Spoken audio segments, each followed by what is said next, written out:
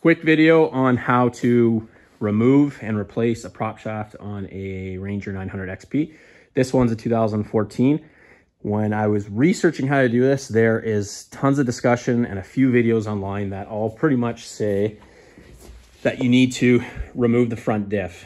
And that means you need to take off the grill, the bumper, drop the suspension, maybe yank the axles out, and then you still needed to notch the frame right in there to be able to give yourself enough room to be able to slide that prop shaft out the front. Seemed a bit crazy to me. I really didn't want to go through all that trouble. So what I've done, it's all taken all about 5 minutes, is the only thing that needed to come out basically was this bracket here. So mine was quite rusty anyways. So I cut it off with an angle grinder, and once this prop shaft is in and ready to go, which pretty much is now, I'm gonna weld on 2 nuts on each side and take a new piece of steel and just bolt it on instead of welding it back on, because once I took this thing for a drive without a prop shaft, it was completely different. It was very, very smooth. There's tons of complaints about vibration on these Rangers, and usually it's related to the prop shaft. So each summer when I don't need 4-wheel drive anymore, I'm just gonna unbolt that and pull the prop shaft out. The other thing, 2 other things you need to do. One is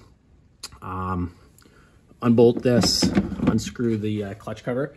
That gives yourself just enough room to be able to slide the back of the prop shaft up this way and then lift up the front into the front diff area.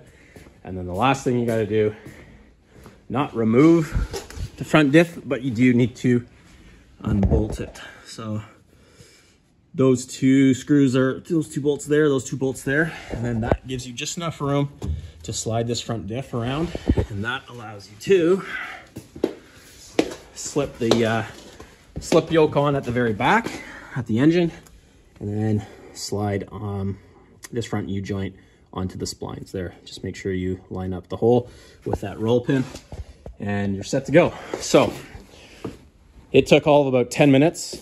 And, you know, I probably didn't even need to take off the front wheels. So much easier for me. The only thing I got to do is fabricate that bracket, but I think this is the way to go. And any questions, feel free to ask away in the comments. Thanks.